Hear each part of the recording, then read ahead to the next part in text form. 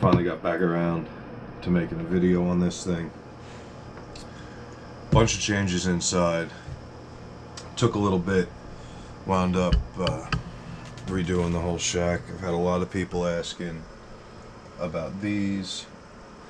I might do a video on them, but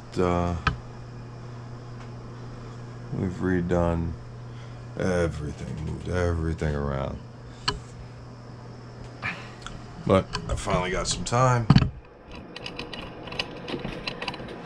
to show you this thing. So,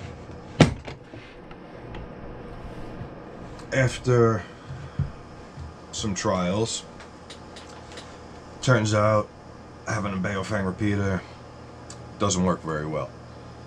It did what it was supposed to do, it just didn't do what I wanted it to do.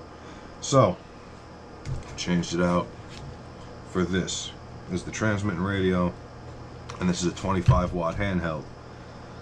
I have my concerns about battery life because I can't charge this without docking it, but this should work a lot more efficiently. I'll just have to take it in every day and recharge. But other than that, we've also changed the duplexer. So this is now a Motorola UHF duplexer. This is the Abbree 25. So we'll see. It's a Chinese radio. We'll see how well it works. But other than that, everything in here is still the same. Still using the same Baofeng repeater interface and same style antenna, except this came with the Abbree, so this should be able to handle the 25 watts.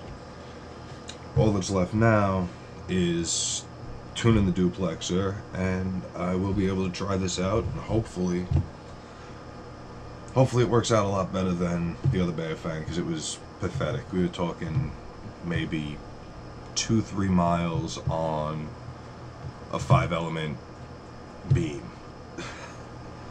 So really wasn't doing what I was looking for.